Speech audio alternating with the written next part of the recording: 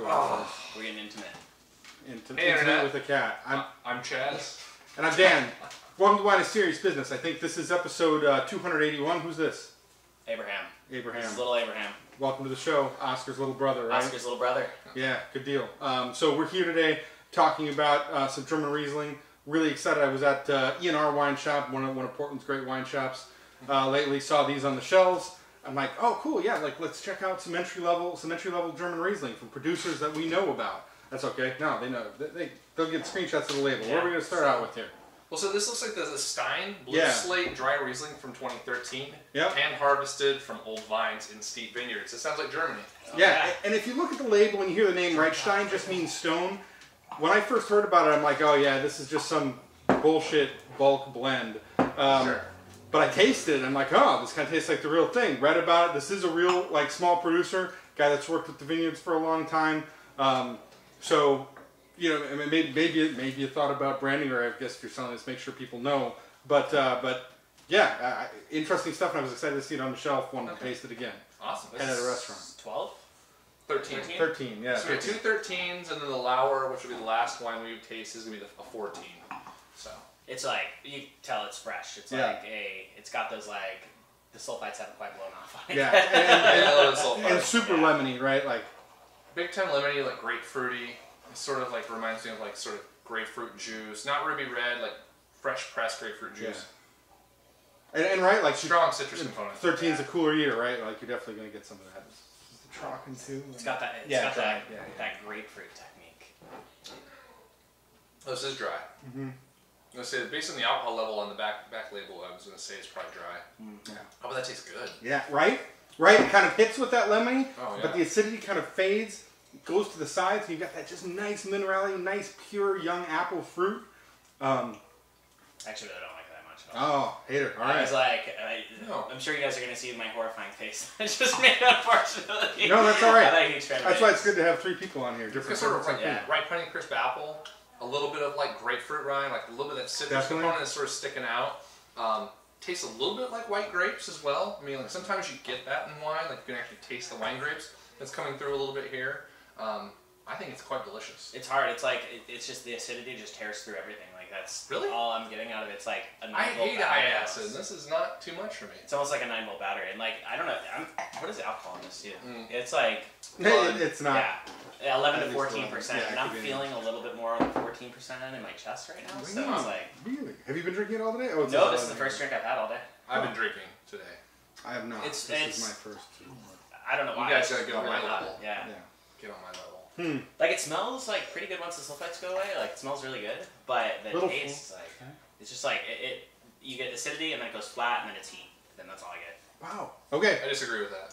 Yeah, me too. But different experience, and this is on the edge of like the acidity and like the lemon flavors forming. 20% more, it'd be too much. But green apples, lemon lime, and then like a little bit of green melon. When you really like swish it around your mouth and take like a strong like swallow of it. strong. I like strong swallow. I like it. I'm feeling it too. That was the other thing I wanted to say from the label. Yeah, the village of Bulai. Bulai. I haven't been there. I don't know where that is, but You're Bulai to me. I find this delicious. Dad jokes. And at $20 a bottle, I think it's buy. In my opinion. Yeah, solid stuff. I'd say check it out. At that price, it shows up on Glassdoor list from time to time. I think this is a good way to like start out the meal, right? I will agree with Matt. Like the acid is high here, right? Like it's a higher acid Riesling than what most might be used to, especially if you're used to more like sweeter German Rieslings. This might be on the upper level of what you would experience. Yeah. It's weird though because I love sweet. I love dry Rieslings though. That's the thing. It's Right, like, it's same like, here, but yeah. it's just It's got balance. too much. Yes, Okay. throw out. And it's young too, right? Remember all the Yeah. GGs we tasted, Oh. right? So That could also be playing a role. we Tell did the stories. we did a preview of Don't spill this time. Germany last year. We did a preview of a bunch of Grosses Gewächs, you know, of the next year. So this was what last year, 2014. I think they were the 13s. They were the 13th. But they were super young, super fresh, and about, you know, out of like 30 wines, maybe 4 of them were enjoyable, as they were. 4 of them were enjoyable, but I was slapping it on 4 on the table. It's like a Zamboni needs to happen. The problem was that they were all The pH level, I would say, was a little under 1. Because by the end of it, my teeth felt soft. I had a headache. Yeah. My nose felt like someone had jammed like acid crystals up into it, so it was all swollen and inflamed. There was a point I didn't know your nose was tasting inflamed. That's amazing. Where Dan was like, "Were you all right?" I'm like, "I don't know if I can continue." Like I was seriously hurt. It was bad. It was. Yeah. So these young dry wines can be tough. Yeah. Definitely give it a little bit of time. So onto an exciting one here. A lot. The table's getting. That's fine. That's good. Drip, drop, dripping. Yeah. This is Weiser Kunstler. Interesting story there. A new family. They came into it kind of fresh. They wanted to start out. They wanted to go to the Mosel, grow wine. So they don't have 500 years of history or whatever like some of these other families. Really jumped into it. Really made a name for themselves. Kind of started working with less famous vineyards. Super nice folks. Got to chat with them a couple times. They make a big range of wines. Have really done well for themselves. Good anecdote from talking with them. People are like, so is it kind of weird being the new people in town, or does it make it a little more difficult to do business? And her response was like, well, they say you're not really a local until you've been here for 7 generations. So basically, like nobody alive remembers when you were the new people in town, Right? or remembers anybody that thought of you as the new people. But this is, I think, just a QBA, right? 2013. Yeah, Yep, entry level stuff, $23. Their single vineyard stuff's great, but this is what was on the shelf at the time. Maybe it's my glass. I'm not a big fan of this one either. You want to give it a try there? Give it a try. I'm gonna try different glasses. Yeah. That still smells the same way. Okay, that's fine. Yeah, my glass You can be the critical one on this show. That's fine. He won't be back next time. Yeah. Which is funny because normally I'm not really the hater. Even the shitty stuff I usually like. Yeah, it smells like cabbage to me. No way. Like straight up, just like rotting cabbage. Like I can't. I feel like Bo right now. It I honestly is, feel like Bo. Smell my glass. It is. It smells exactly the same. Right, and that is like that note usually is related to Yeah, winemaking file, but I don't get it. I don't get even the slightest hint of that. What have you been eating today? Poop? Well, I skipped lunch, so I'm like, could be affecting. Maybe I'm hangry. Yeah, maybe Matt's hangry. I understand. A little more apples again. Definitely less acidity than this one. This one's listed 10% alcohol, so probably a little bit of RS in here. Yeah. Yeah, and that's coming through. I think a little bit on the nose. It's sort of like got the golden apple thing going on. Maybe a little bit of the bruised apple, oxidative quality, just a hint of it. I think it's the dimethyl triphosphate is the. I don't think it is, the man. cabbage You thing. totally are Bo right now. No, it's like I feel so bad because that's like tasting. because I was like, oh my god, the previous one was potassium metabisulfite because that's exactly what I smelled, and then this one is like dimethyl triphosphate. Of course, All right, so that's it's fine. like- Yeah, a hate station. We Which gotta smells get like you a apple. I chemist know, right? jacket. We gotta get a Hate jacket. station for Matt. next time, Yeah, again, I'm just channeling Bo Carufo. Getting a little bit of Smarties on the nose here too. A little bit.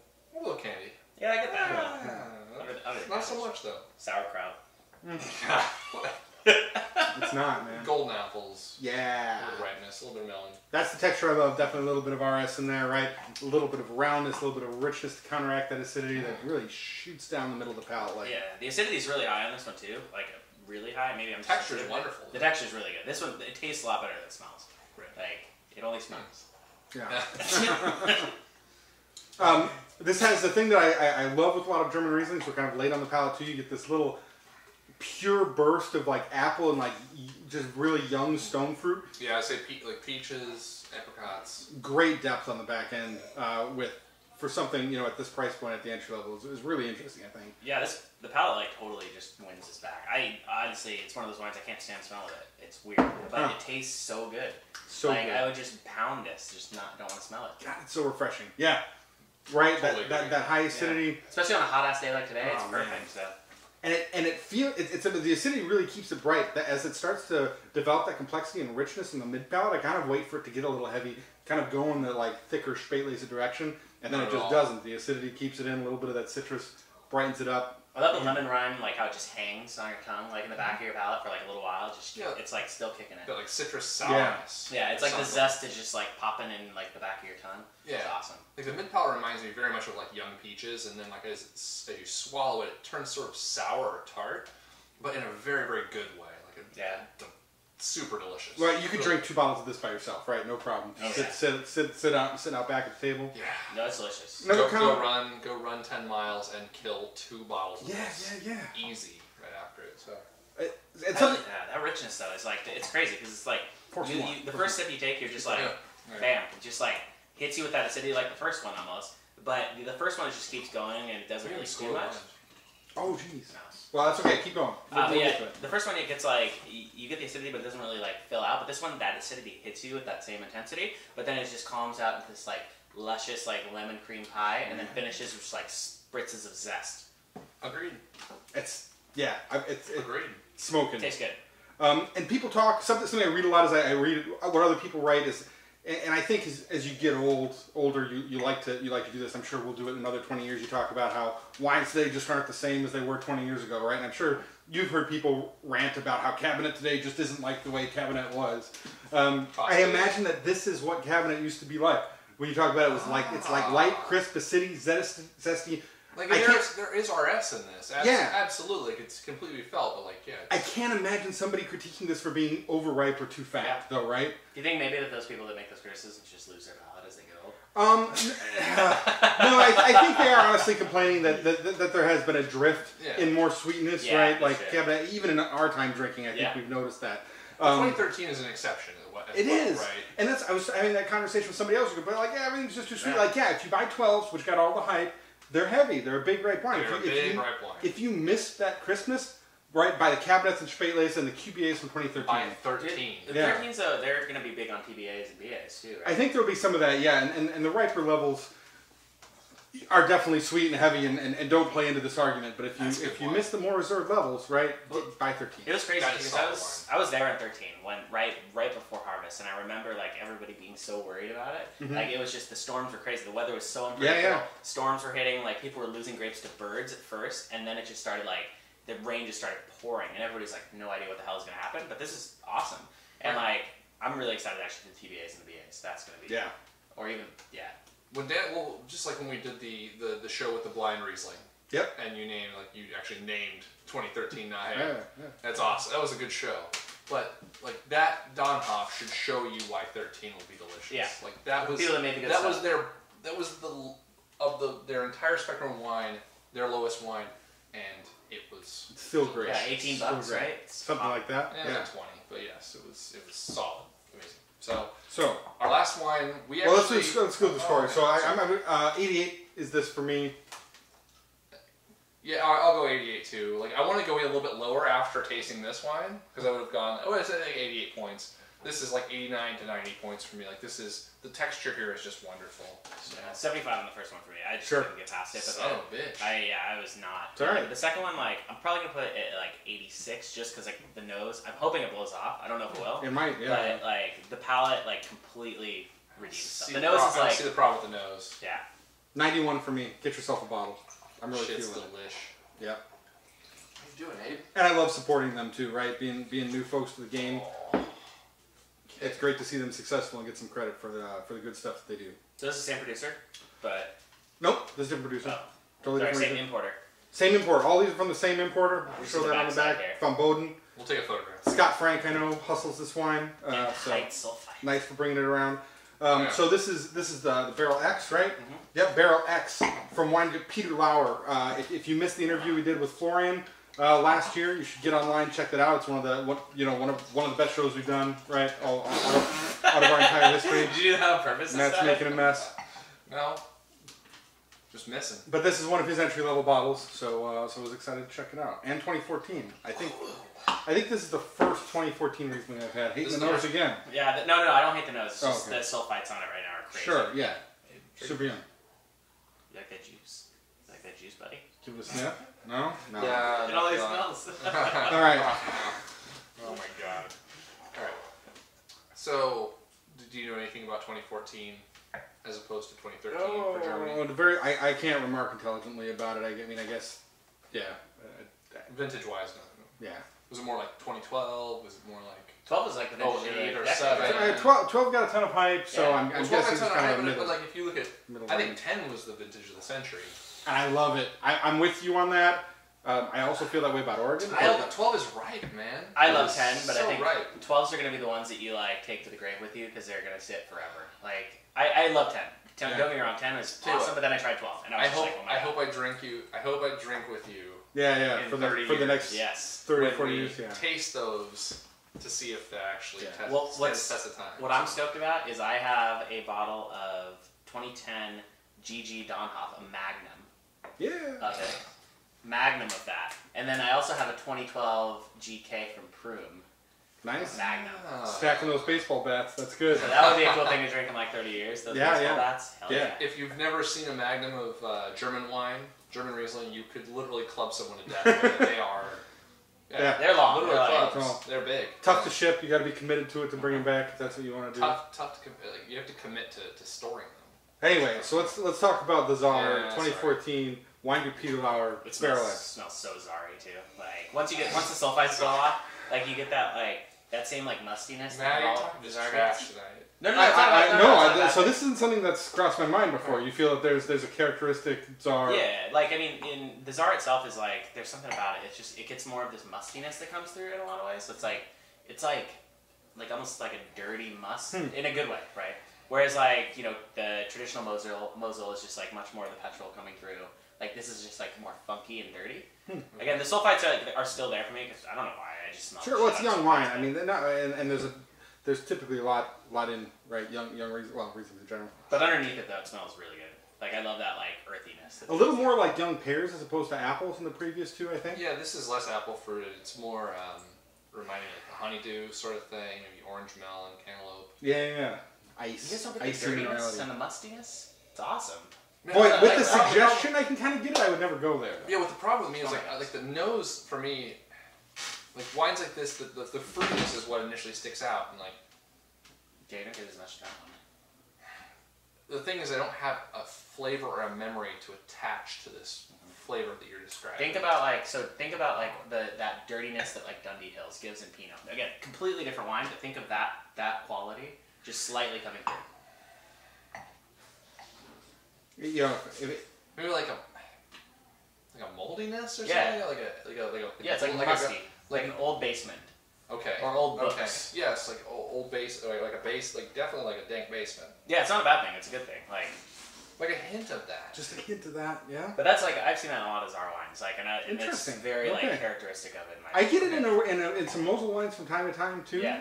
But I think like we talk about like if you open a Riesling and the cork looks terrible, open it anyway. It's probably fine. If you tear the capsule. Yeah, and it looks terrible. And it's probably fine on top. Yeah. I could just be smoking crack today because this is like the first time I think I'm way off holding from out you guys on me today. That's right. You're holding on. No, don't. Maybe I'm just off today. So. Sorry. Not good for breathing. That tastes fucking delicious though. 10.5 alcohol, so this is the lowest alcohol. Oh no, was this 10? The vanilla that pops through on that one, it's like peaches and cream, straight up. Just like it's like peach pie. It's super delicate too. This is definitely like we talk about Riesling with spicy food. I think if you were eating like burn up stuff with this, you'd miss a lot of the cool things that are going on. Feel the burn. Agreed. At the same time, I think this would be a wonderful accompaniment to hot food. Oh yeah. Because this has it definitely has some residual sugar. A little bit, right? Yeah. But not a ton. Acid to back it up. Good, texturally wise, it's a little downgrade from the wine we tasted before it. Yeah. But wonderful fruit flavors. The complexity in it is like way more than this one. I think. Very good. Yes. Like and it's I'm feeling the shit out of this one. It's really different. I'm getting like the mid palate. I think the fruit shows up kind of like a little appley, but more like pears for me. A little bit of stone fruit too kind of shows up, really hangs out, and the acidity also kind of just settles into the back of the palate. And to me, it's a little more static. There isn't quite the evolution I'm seeing in the previous one, but the flavors are a lot more delicate and kind of. Despite its youth, they're kind of mingled together pretty well already, which is surprising to me. I just get that like slight hint of like vanilla, just slight vanilla coming through, and it's like it just rounds it out perfectly. So good. For me, this wine almost has too much acid. What? Yeah. Are you kidding me? No. Even more like you think that has more than that one? Absolutely. Like really? as I rinse my palate, I really get it in my mouth and swish it around and swallow it. I get like acid burn. Even like when I just coughed, Just because I had my nose in the glass too far and I smelled it, and like the acid actually made me cough. That wasn't that's the sulfites, guaranteed. Think so? That's a characteristic of sulfites because like it is. Maybe it's a sulfite issue. If you really smell it, like it's one of those things. So, backstory on this: one time I had some sulfites and I opened a bag for the first time, and this dust just popped in front of me. So it was a potassium metabisulfite, and I inhaled just the tiniest bit, and I could not stop coughing for like an hour. So kids, be careful with sulfites. Right. Well, and you know, in these young Rieslings, it's typical that they're hit pretty hard with that to stabilize them. That's definitely going to throw the nose. For sure. Like, and the good news is though it blows off. Right. These are all pop and pour right before we started the show. Yeah. You give this stuff 30 minutes to an hour open. Well, this is another characteristic. You see that effervescence kind of comes through. That's a common thing of like very sulfited, like sure. It's blown off. Sure. Yeah. So I would agree with them. I would agree with Matt and Dan as like saying that this has it's good and complex, right? It's got really good flavors. However, I prefer this wine just based simply on texture. I think this wine it tastes nice, but it's just a little clunky currently. Like it doesn't. It's got some hollow spots. I feel like the acidity is a little harsher than the previous than this one even. Like I don't know if I'd say that there's more, but I think it's got a little rougher edge to it. Correct. And I'm not sure what drives that, but you know. No way. Okay. No. Drink that one again. No. I love this one. It's good. Well, at least it's nice that that at least you're not hating on everything, not just hating right? tonight. Yeah. Now take a sip. 86 points on this one for me. 89. I really dig this one a lot. I think nice. Like once those sulfites calm down a bit. You did smoke some crack. Yes. Once the sulfites calm down a bit, I think it's going to really start to shine. Probably pushing in the 90-91 territory, but 89. Sure. And this is super entry level stuff, right? Like he's got dozens of bottles, right? Running as much as you want to spend, kind of running. Yeah, but at the same point, like he pours some love into this wine. Like I have had great previous vintages of this wine have been fantastic. Yeah. And I think this is actually still a very good wine. I would totally It's recommend you buy it, you try it. Obviously, it's complex, it's really delicious, it's fun to drink. It is a little tight still, but I think it's I good. totally agree. And I think that's a stylistic thing too. Like he leans a little dry over his whole portfolio. He leans a little to the austere side, I think. And also leans towards something that'll age a little bit. Are you gonna tell me that's less acidic than that's less acidic. No. To me, that's less acidic. I want to get like whatever the fucking meter is that measures acidity and just bust it out. pH, you mean a pH strip? I'll just bring I have one outside. And you have pH strips? Yeah. We'll be right back. 1 drop of solution 4 and swirl to mix. 1 drop of solution 2. Here, kitten, we need something to break this up. Don't eat the chemicals. Okay, here's how you do it. Okay. Better limit the chemistry. So what are we doing? So just leave the cat on the table. To fill this to the top part. Okay, so this is the first one. Yeah. And I'm going to do it side by Point side. number 1 still all over the table. I'm You sure you haven't been drinking today? Pulling my chest now. I haven't had All right, Pete. Okay, first one. There you go. Sample number 1. Sample number 1, and then... Yeah, we're only worried about these 2. Okay, so. I don't even know if this is going to work. We're sciencing right now. This is a pool test right here, by the way. Just so you guys know. Oh, for the hot tub? Yeah, hot tub. All right. And so what I'm going to do is because the pH reading is probably going to be... So these are probably more acidic than pool already, right? I expect so. And so what we need Not to that do, I wouldn't bathe in Riesling. Yeah, not that I wouldn't either. Yeah, that would be great. Basically, what we're going to do is we're going to see which one is actually lighter in color after you add the pH to it. Hopefully it's and obvious. that's what's going to work. So basically, the one that is lighter is going to be the one that is more acidic. I can't imagine there's going to be a full point of pH between them, but we'll find out. I hope it's obvious. Oh. Okay. Nothing's Then, happening. no, you have to add the other one too. This is the coloring one. Then you add 5 drops. So the one that's lighter is the one with the higher pH? Yeah. Or the lower pH. The Lower acidic. pH. Yeah, more acidity, yeah. Careful with these drops. Oh, there we Nice. go. 5. Nice gold. It looks like an Auslese now. Oh, it looks delicious. Well, that was not even changing color. Matt, that's not looking good for you. You're wrong. Oh, they're colored up a little bit. Oh, see? I don't think you can tell. You have white paper? There's a plate, big white plate right There's there. a big white plate. Just set them on top of the white plate. That is lighter. That is fucking lighter. No. Bullshit. I don't think you can tell. You can totally tell. This one is... you can't. They're the same goddamn color. All right, so we're just going to let this go. We'll let you decide. We'll take a still photo of this just so the viewers I'll take a photograph of it. No, we'll have a look just as they are. That's fine. Because realistically, right, the way you can perceive it, I bet there's not a full point of pH between the two, and I'm sure this test is meant to detect a far greater range. It's right? meant for jacuzzis. Right. I mean, so, it's actually kind of cool though. yeah, it's fun to try. This is definitely not something you see on a lot of wine shows. So, it's basically a dick waving contest. It's all right. Jacuzzi wine It's all right. pH test. Here, John Grosh, I'll be proud.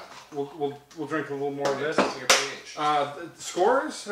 How'd you feel on this? Did we score it already? I think Matt did. You 88, 90, 86. You said 91. 85. No, you said 89. Right? I said 75, 86, 89. And I feel like this is an 88 for me for different reasons. So I feel about the same on these two, but they definitely take up different roles. Question of the day. Yeah. Which one is lighter? Nice. That is definitely what I want to hear. Give comments on that. Which one is No, lighter? we'll take a still photo so everybody's got a really good chance to evaluate this. You can't. I mean, now we need to get take a perfect photo and then we can put it in Photoshop probably and split it out, right? Yeah, start We could analyze the image, right? Out. We could analyze the image. Yeah. Right. Maybe we'll do that, maybe not. Thanks for watching. I can't wait till next week. See you guys next time.